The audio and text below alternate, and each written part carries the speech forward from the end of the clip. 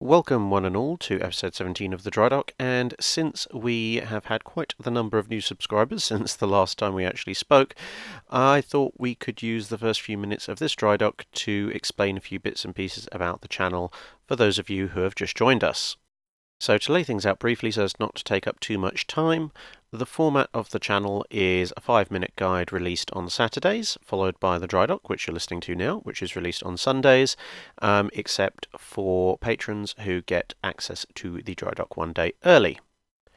Wednesdays see a special video, which is basically a prolonged in-depth look either at a ship or at a specific aspect of naval history or technology, and though obviously those come out on the Wednesdays, there might often be more than one video, as I also use Wednesdays as an opportunity to upload the revoiced versions of the old text-to-speech videos that marked the beginning of the channel.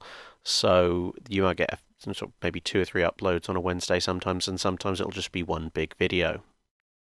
In terms of requesting ships, obviously people leave a request for ships in the comments.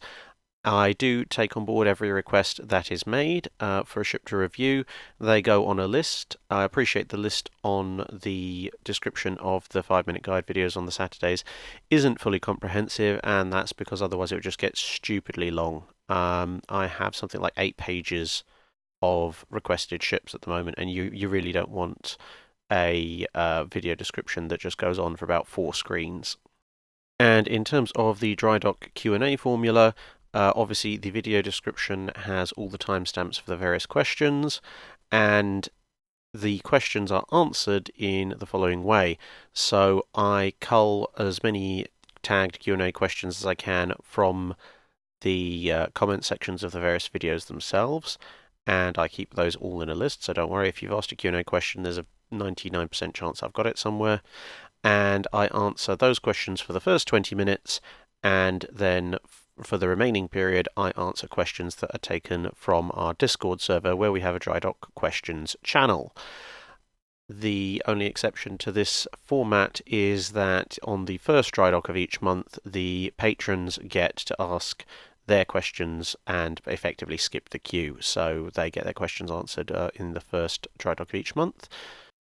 The only additional caveat I would put onto all of that is the fact that, obviously not to look a gift horse in the mouth, but with so many extra people arriving, subscribing and commenting, it is getting harder and harder to actually go through all the comments of the various videos that have been uploaded to grab the Q&A questions. So I will try, but as time goes on, I would encourage you, if you have a question you really, really want answered, probably best to stick it in the Discord channel if at all possible, as that is just a full list of questions, and I don't have to scroll through numerous other comments to find the Q&A questions like I do in the YouTube comments. But as I said, I will still try and trawl through the YouTube comments as best I can. And in a final note in relation to that, just because I don't answer your question the next week doesn't mean I've ignored it. My list of questions for the Drydock, culled from the comments, is about 30 to 40 pages long, depending on the day of the week. So yeah, I think the questions for the Drydock are generally running about a month behind the comments on the videos. But if there is a particularly interesting follow-up question, something I mentioned in the previous Drydock, I will try and bring that forwards. So with all that said and done, that hopefully explains the format of the channel a little bit better. And I've already used up about 4 minutes of today's time, so let's get on with the actual questions. Craig Hagenbruch asks, did Vichy France have many Navy units other than those they inherited from the French Navy before Germany took over France? Well, the answer, at least as far as I can see, appears to be no, not anything major. You've got the last French ships to be built, so you've got the Mogador-class destroyers, the heavy cruiser Algerie, and obviously the Jean Bart, the Richelieu-class battleship. But all of those were started, and in the case of the destroyers and the cruiser, finished before the start of the Second World War, and no further destroyers or cruisers were completed for the French Navy in the period of the Vichy French government. And of course, Jean Bart, although it was taken to Casablanca, it was basically in the same condition that it arrived, minus a bunch of its secondary weapons, which had been stripped out for harbour defence when the Americans turned up for Operation Torch. So it doesn't appear that, outside maybe one or two small light units like minesweepers or maybe the odd submarine, it doesn't seem like the Vichy French government actually completed any further naval units. Andrew Vuong asks, what events did the Australian Navy take part in during World War II?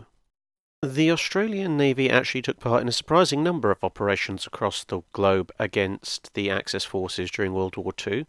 When they started out the war, they were only an hour behind the UK in declaring war on Nazi Germany, and the Royal Australian Navy started off with 2 County-class heavy cruisers, Australia and Canberra, 3 modified Leander-class cruisers, Hobart, Perth and Sydney, a much older cruiser, the Adelaide, 4 sloops, 5 destroyers, and some smaller craft.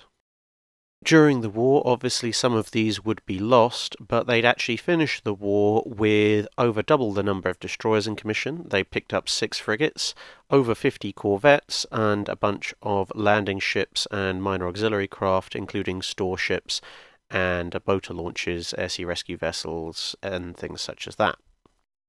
The overall strength, again accounting for losses, went from approximately 13 ships to well over 330 by June 1945. The first main theatre of action the Australian Navy saw was actually in the Mediterranean, and they committed a good portion of their overall combat strength to this endeavour, supporting the Royal Navy efforts against Italian, German and Vichy French forces, with a surprising degree of success, only losing 1 sloop to a torpedo attack and losing a destroyer to an air attack.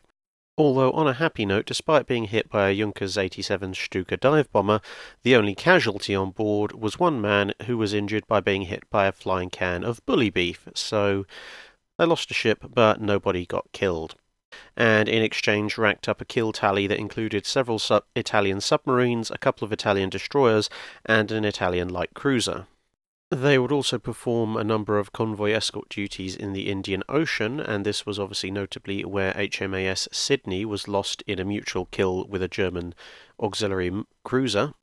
But with the declaration of war by Japan, the Royal Australian Navy quite understandably had to pull its larger ships home to help protect the home country from attacks by Japanese ships.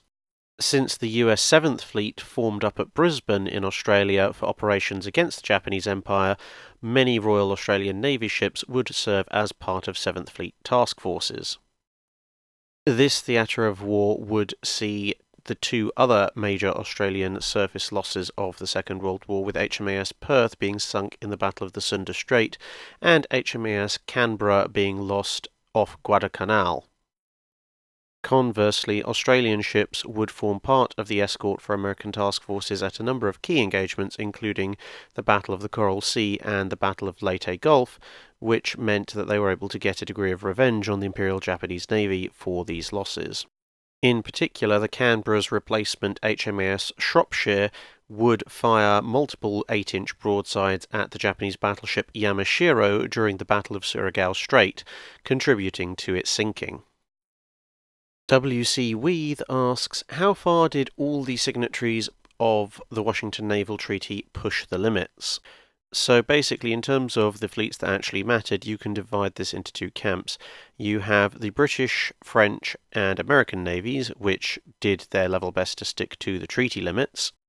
And you have the Italian and Japanese navies, who really didn't. The Italians at least gave lip service to the idea, with the Littorios coming in at only 40,000 tons displacement. The Japanese kind of just sat there, seethed for a bit, and then walked out and built the Yamatos, so yeah, they paid practically no attention to it. The Germans can technically be lumped into that second group, as whilst they weren't original signatories to the Washington Naval Treaty, their later naval treaty with the UK that was supposed to allow them to build up a navy again did hold them to the same limits as everybody else, but of course they went ahead and built the Bismarcks, which were, apart from the Yamatos, probably the single biggest middle finger to the Washington naval treaties that were ever built. Donald Palmrose asks, there are often diagonal tubes or pipes evenly spaced all down the sides of the hulls of warships prior to and during World War One. Were these anti-torpedo booms? If so, how did they work? Were they effective? And why were they removed? This is a question that's been answered before, but since quite a lot of our new subscribers have actually been asking this in the comments, I thought I'd answer it here again. So yes, these are folded in anti-torpedo net booms, and when a ship goes to anchor, they would be folded out, and the idea was that a ship could protect itself from torpedo attack whilst in port by having these anti-torpedo nets out to catch the torpedoes. The answer as to why they were removed is basically, as you said, they didn't really work that well against the early torpedoes that people worrying about maybe around 1900. They were somewhat effective, but as torpedoes got bigger, heavier, and faster, they were less and less effective. They couldn't be used while the ship was underway, and they were quite heavy and complicated and just made the ships less efficient. So when it became clear that as defensive measures they actually weren't up to all that much anymore, they were taken off, and much, much heavier anti-torpedo nets were installed that were supposed to protect the harbour generally, although these had varying degrees of success. Thunderstruck 170 asks, did other nations besides the United States mothball a majority of ships after World War II for future use, or was that unique to the United States Navy?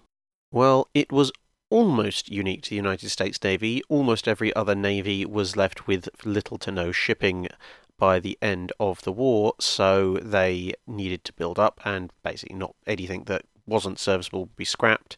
They weren't in a position to mothball anything in particular. The primary exception to this, where the Navy was left with too many ships and needed to mothball a bunch, was the Royal Navy. There were a bunch of older ships, like unfortunately the Warspite, the other Queen Elizabeth, the Surviving Revenge class, etc. That all went off to the scrapyards, but the Royal Navy did have quite large commitments under the early NATO treaties, and so a significant portion of some of the more modern ships were actually sent into mothballs. As a result, the Royal Navy would mothball quite a number of light cruisers, destroyers, and the King George V class of battleships. A number of British carriers would also go into reserve, but most of them were scrapped fairly quickly in favour of retaining the ones that they wanted to keep operational. Mark Rose has a question about anti-aircraft guns on the American Navy in World War II. Specifically, was it not that they faced the greatest threat from air attack in the Pacific, and also how effective were they against Japanese air attacks? In terms of their effectiveness against Japanese air attacks, the very first sets of engagements that the Americans fought against the Japanese didn't show their anti-aircraft batteries to be particularly good, but this was because they'd basically just been dropped into the middle of a world war, and so they were still stuck with a lot of pre-war anti-aircraft armament. However, the lessons of Pearl Harbor were fairly rapidly learned, and most US ships by some point in the middle of 1942 were beginning to sport more and more and more anti-aircraft weaponry. This was greatly assisted by two things. One was the development of the superb Mark 37 anti-aircraft fire control system, which allowed a much greater degree of accuracy for the anti-aircraft guns, because of course it doesn't matter how many guns you have if you can't actually hit anything with them. And secondly was the development of the VT proximity fuse. Now that was a major game changer, as it meant that you could fire fairly heavy caliber shells such as 5-inch anti-aircraft shells and reasonably rely on them detonating and doing damage if they got somewhere in the vicinity of an enemy aircraft. When you combine those two things and add in the sheer number of guns the Americans would put on their ships, you were pretty much guaranteed to hit something if you threw up enough lead. And there was the additional psychological factor of, even if you didn't hit something, if a pilot is flying towards what appears to be just a solid wall of tracer and flak explosions, they are going to be rather discouraged from continuing on a straight and level course, and since a straight and level course is what is needed to most effectively dive bomb or torpedo ships, it probably saved as many American ships simply by diverting Japanese aircraft and forcing them onto non-optimal approaches as it did from physically shooting them down. And when it came to shooting them down, the anti-aircraft batteries obviously got better and better and better as the war went on, and eventually they were considered to be pretty much the most effective AA batteries of the war. Now, in terms of whether or not they faced the greatest threat from air attack, this varies. So, obviously, as I said, Pearl Harbor rather heavily emphasized to them the dangers of air attack. However, various Japanese efforts to engage the American Navy in surface action also proved quite deadly, with quite a number of early American losses being these surface actions. So it's not strictly that the greatest threat was from air attack, although air attack could be quite deadly, but it was something that they were very much aware of due to, as I said, the events of Pearl Harbor. As far as whether or not they faced the greatest threat of the war to a navy, that is somewhat questionable. I mean, as I said before, it does vary somewhat. In the early parts of the war, I would actually argue that the area that was under the most threat from air attack was probably the ships operating in the Mediterranean Sea, mainly because obviously you had the unsinkable aircraft carrier of Italy, and once Fliegerkorps 10 came in, there were attacks by hundreds of aircraft, with individual attacks being made by sort of 3 or 4 squadrons at a time. You had anything from sort of 30 to 40 to maybe even 60 dive or torpedo bombers showing up at once. Now, whilst the carrier battles in the first half of the Pacific War did involve similar numbers of sort of high tens to low hundreds of aircraft, because they were being launched from actual aircraft carriers and therefore arriving in much smaller packets, these attacks tended to be spaced out considerably more. So the typical attack on an American carrier at, say, Coral Sea or Midway would be maybe something along the lines of a dozen to a couple of dozen strike craft at any given time, maybe edging up towards the high 30s, and then there would be a bit of slack time whilst the carriers recovered their aircraft, rearmed, refueled, and tried to strike again. Whereas when you're in the Mediterranean, it could be a case of maybe anything up to nearly 1,000 aircraft attacking you over the course of a single day, as I say, coming in fairly large batches. So for the majority of that period, the Pacific War was probably the second greatest threat area to ships in terms of aircraft, but as the Americans pressed on closer and closer to the Japanese home islands, once you get to places like Saipan, Iwo Jima, and Okinawa, then the sheer number and scale of Japanese air attacks became even greater than those that were faced in the Mediterranean. And obviously, there were a lot of kamikazes in there, which made the operation rather more hazardous than American and Italian pilots, sorry, than German and Italian pilots, I should say, who actually obviously wanted to go home at the end of the day. And of course, there is also the fact that in the Mediterranean, when you're facing off against the Germans, especially, the Germans did tend to carry and use much more effective dive bombs and other munitions, including things like the Fritz X and the HS 129, I believe it was, guided missile.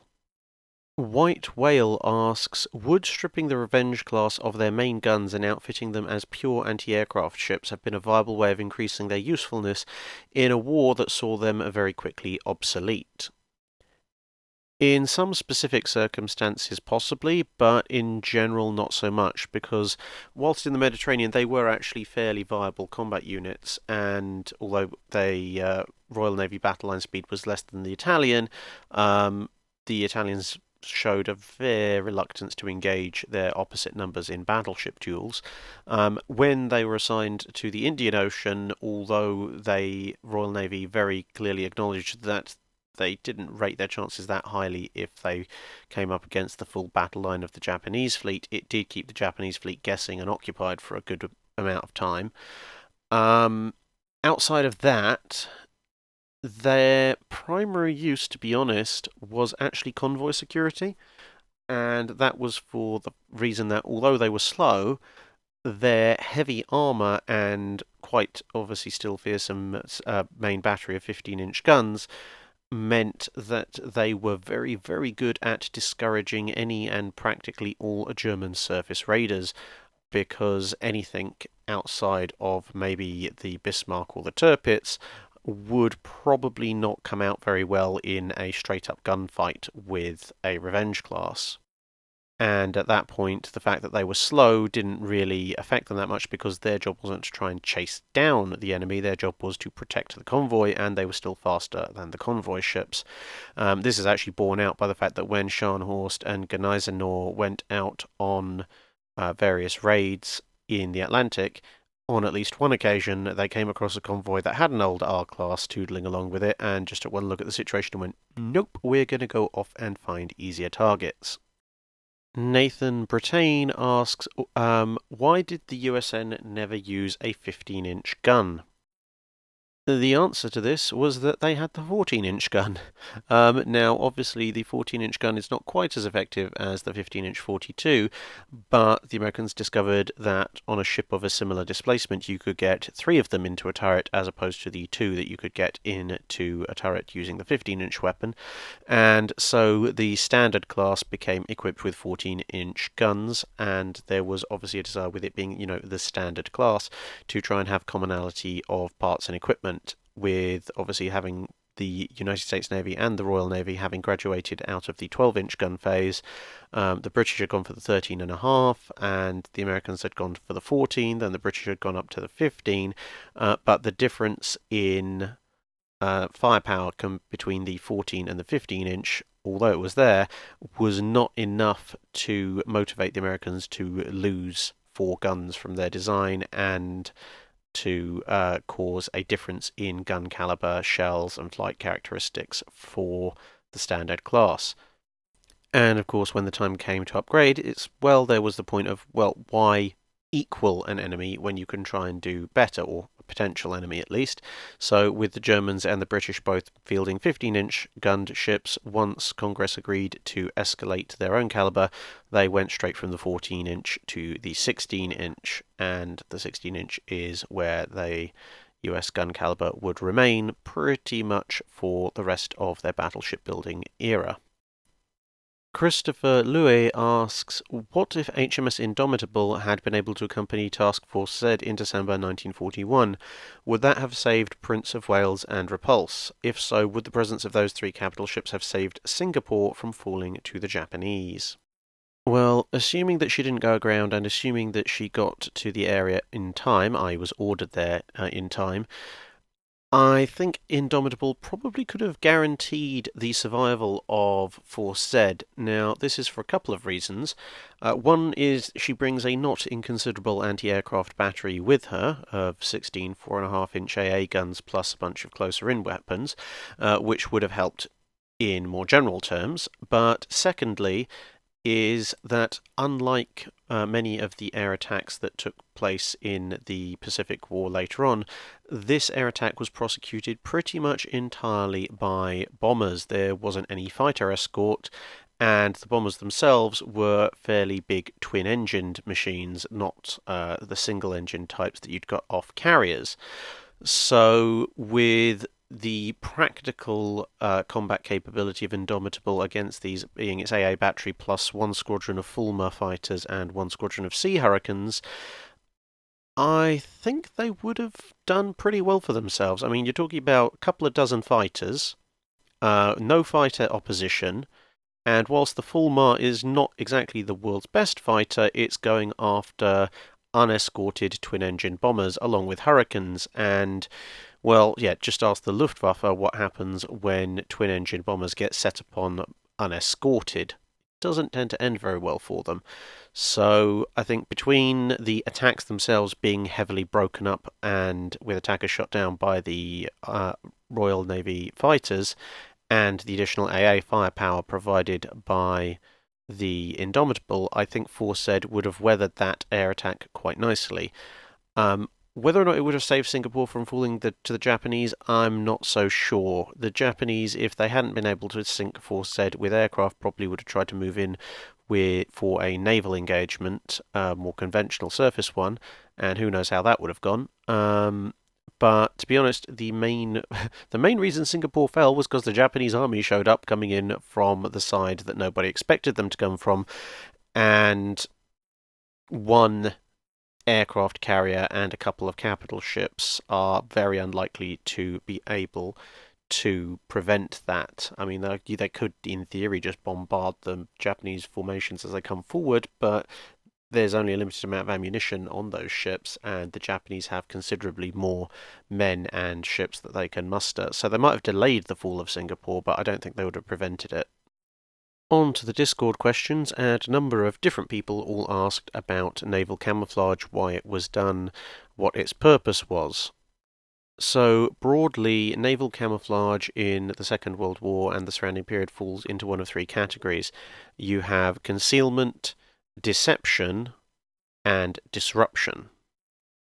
Now, the concealment camouflages tend to be the more simple ones, and these are designed purely to try and make the ship blend in with its surrounding environment so that it's not spotted quite as easily.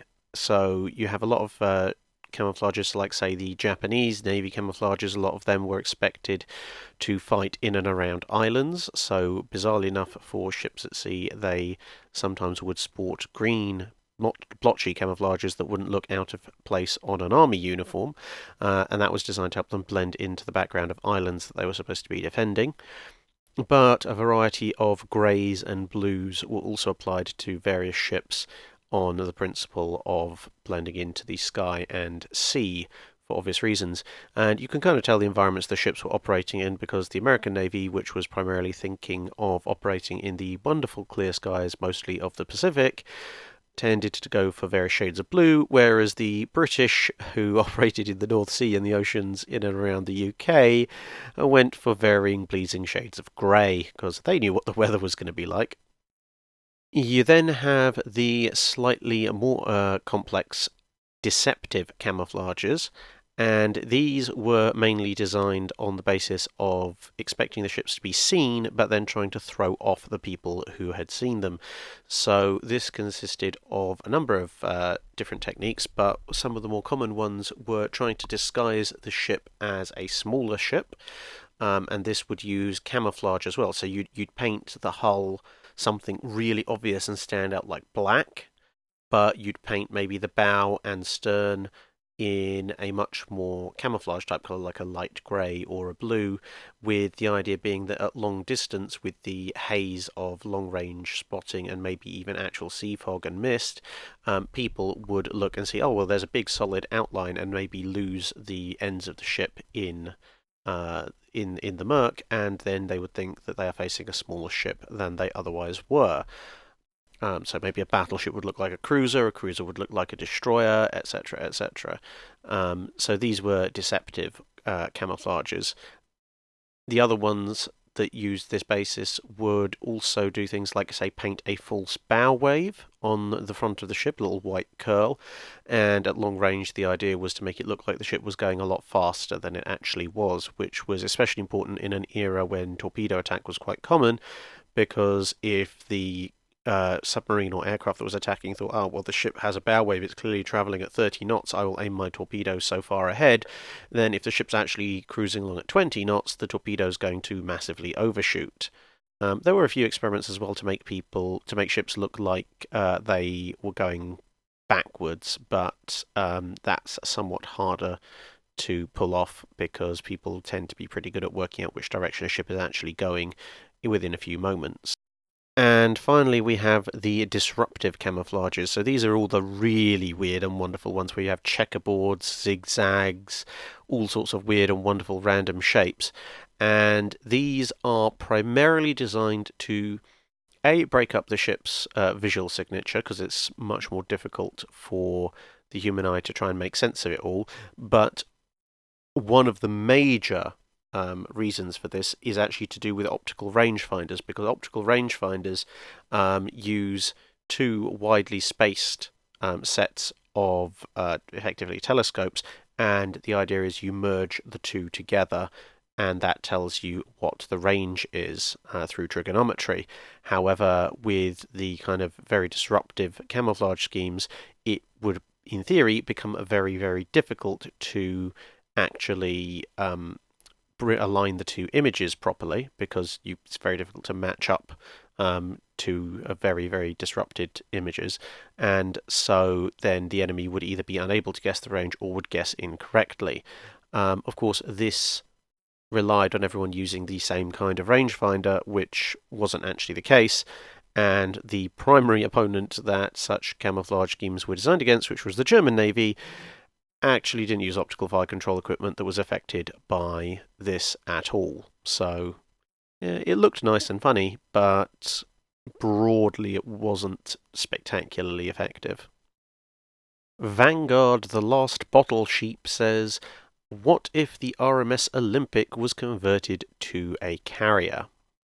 Well, the Olympic was a 45,000-ton passenger liner, so that would have been quite interesting. But on the other hand, being built pre-World War One, her top speed was 24 knots or thereabout, and consumed a fantastic amount of fuel in order to do so. So if you're going to do that, you'll be talking about maybe an interwar refit that somehow gets past the Washington Naval Treaty, where her engines are completely replaced with modern units that let her get up to a speed that's useful for flight deck operations. But assuming that you get past all of those roadblocks, the fact of the matter is this ship is freaking huge. It's as big as a Lexington-class aircraft carrier, or battlecruiser at the time, I guess. But obviously, being a passenger ship, it's got an awful lot of capacity. So once you've raised off the superstructure and the funnels, retrunked it all presumably as part of your engine upgrades, and converted it into a carrier, it probably would have the single largest aircraft capacity of any interwar period carrier, assuming the British don't do something incredibly stupid like try and armour the damn thing. But since they only brought that in the mid-30s, I doubt they would have. Obviously, as with the Lexingtons, it would have suffered from being a converted ship, but its overall durability and lifespan I don't think would have been as long as the Lexingtons, purely because being a merchant vessel, passenger vessel, it's built to merchant standards, whereas the Lexingtons at least were built to military standards as battlecruisers before being converted. So you're probably looking at something which has a aircraft capacity in the high 60s through to maybe the low 80s, depending on the type of aircraft it's carrying. And I suspect probably would have been fairly useful in service, but probably would have also worn itself out quite a lot. So assuming it's not destroyed in some manner during the Second World War, it would have been scrapped pretty much instantly after the war was over. Duke of Stirling House asks if I could preserve one ship that was historically scrapped as a museum ship, which ship would that be? And what is your opinion of the merchant aircraft carriers? Were they worth it or were they unnecessary?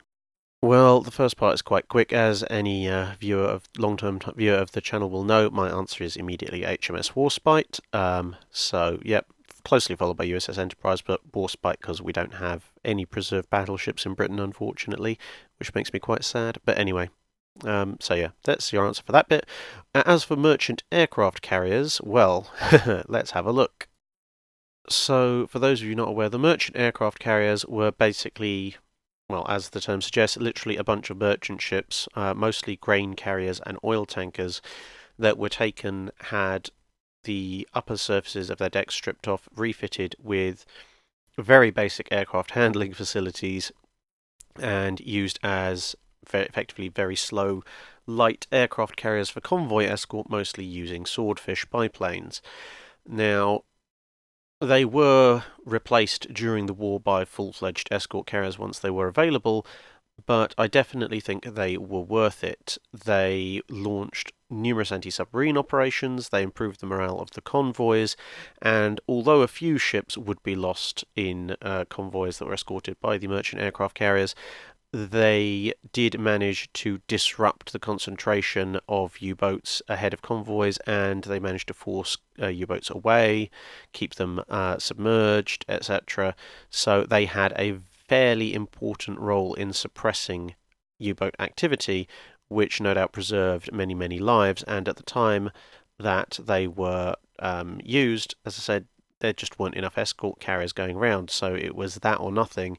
And given their effectiveness, I think they were definitely worth the investment.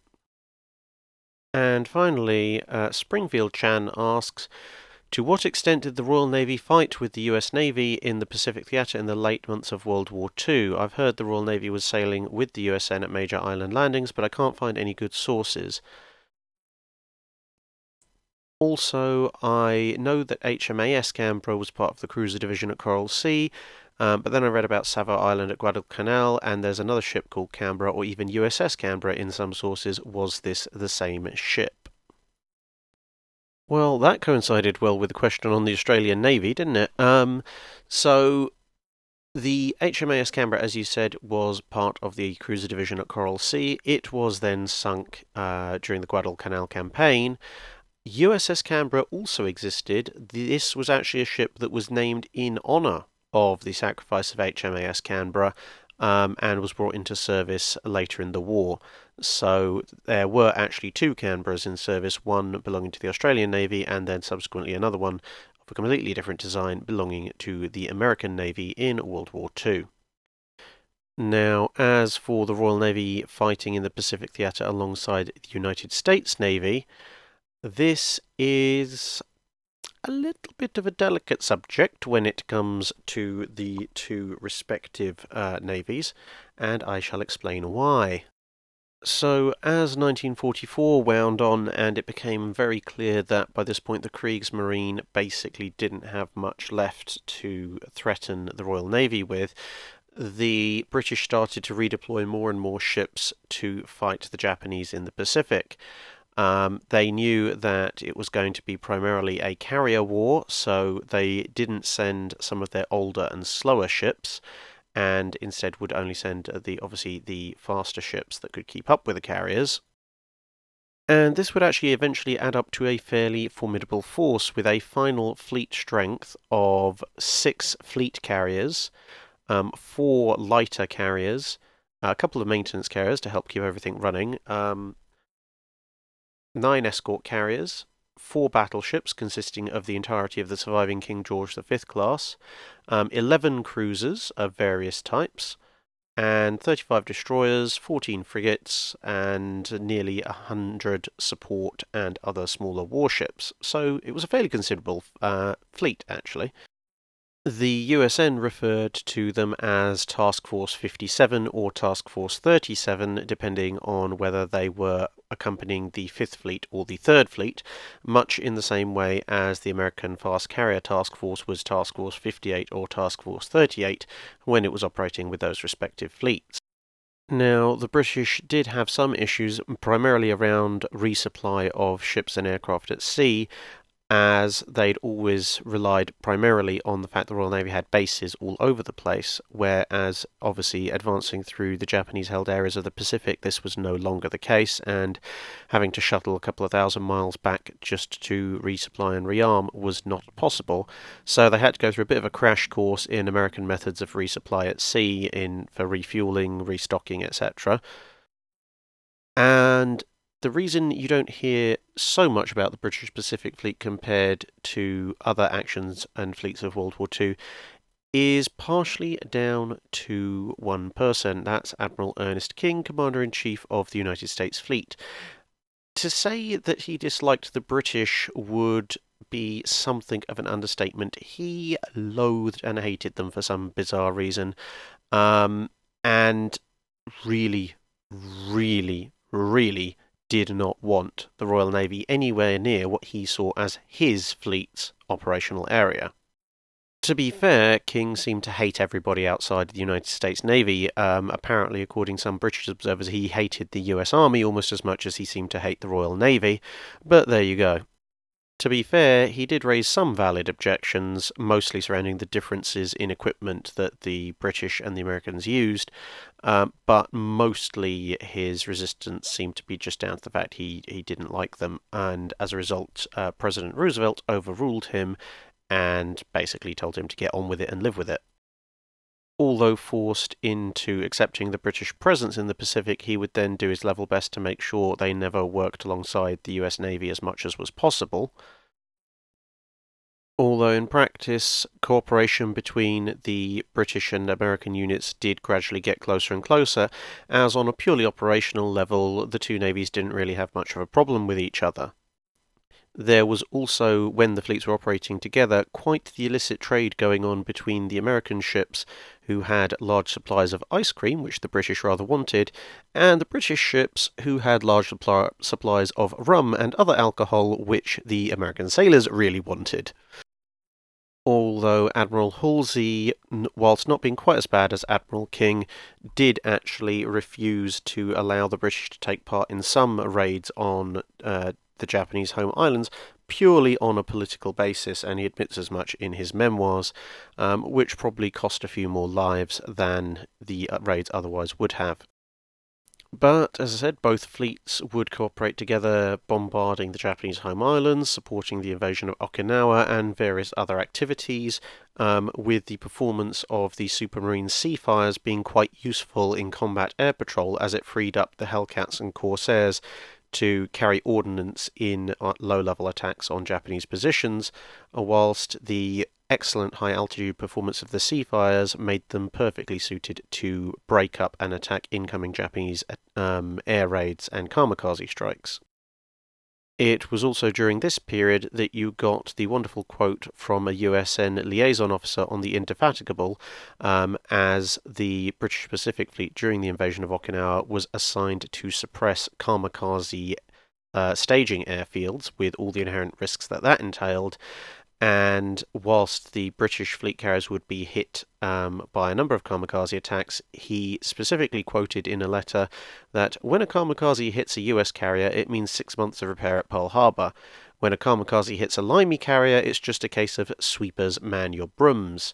And that was a result of the Royal Navy's armoured flight decks quite happily rejecting almost every hit encountered from a kamikaze. But that particular armoured versus unarmoured flight deck issue is something that's for a special video in the future. And this now constitutes pretty much the full run of the Drydock's question and answer time, since we did have a little bit of housekeeping at the beginning. So thank you very much for listening, and we'll see you again in the next video.